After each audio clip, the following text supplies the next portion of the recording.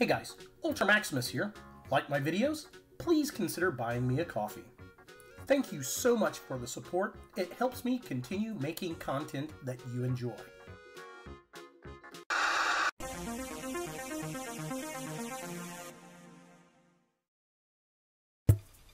Hey guys, Ultra Maximus back with another unboxing video, and today I've got something from eBay, and it's from DJL Toys. Let's go ahead and open it up and see what it is. Oh yes, this is awesome. It is a vintage Masters of the Universe figure. It's Thunder Punch He-Man, and he is complete. I'm very excited about this. I hope we get an Origins version of this guy. Alright, so here we go. Here he is, Thunder Punch He-Man. He's in really, really good shape. I'm definitely digging him. I wonder if he still smells like caps in the 80s, because you used to put caps in there.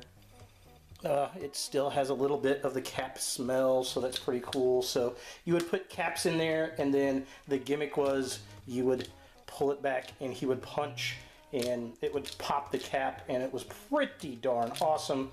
I really love this figure, always have. Just freaking fantastic. Chrome is still in good condition on it. The head's in good condition. The paint hasn't been worn off. Yeah. This thing is in pretty darn good shape. Let's see if we can get him to stand on his own. This might be a bit of a challenge. I never could get this guy to stand very well. There he goes. He's standing on his own.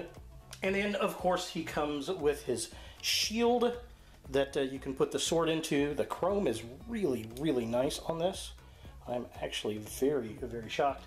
But yeah, so here's his gold power sword. That would slide into that, and then he could hold it. So that was pretty darn cool. Yes, love it. So let's give him, we want to hold the shield. I always had mine holding the sword in his hand like this. He always held the sword, which was pretty darn awesome.